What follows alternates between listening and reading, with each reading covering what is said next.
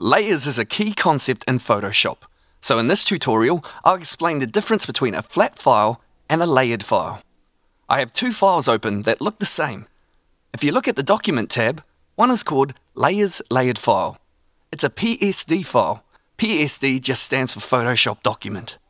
The other file is called Layers Flat File, and it's got the extension .jpg. This flat file has only one item at work here. This background layer, which technically isn't a layer, is really just a flat rectangle of pixeled information. I'm going to show you the difference between these two types of files, the layered and the flat, by starting with the flat file and making some adjustments to it. I'll start off by selecting this orange using the Quick Selection tool, which is the fourth item down the tool panel here. I'll click near the outside of the orange and drag it until I have a selection outline around it. Now, I'll get the Move tool, which has the keyboard shortcut V. As I hover over this tool, you can see the tooltip tells me that.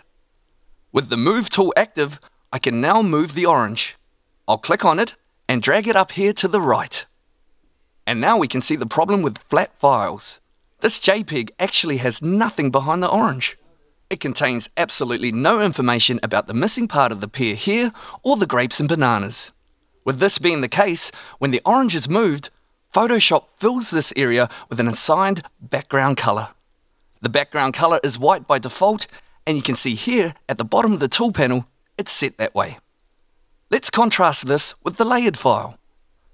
I'm picking you've already figured out where I'm going with this and what's going to happen here, because you're all so smart. He koi no koutou. Now this picture looks exactly the same, but it's been built very differently. In the Layers palette, I have each piece of fruit on a separate layer. Each layer is named according to what it contains. So this layer is the orange at the front. Behind that is the pear, and so on. The thumbnail gives you a little preview of the layer. Down the very bottom is a locked background layer, which is white. I'll click the orange layer to make it active. The Move tool is still selected, so I'll click and drag the orange again.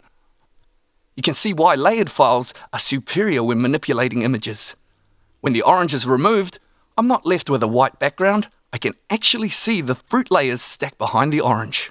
If I click the grapes layer to make it active, I can move this layer, independent of any other fruit.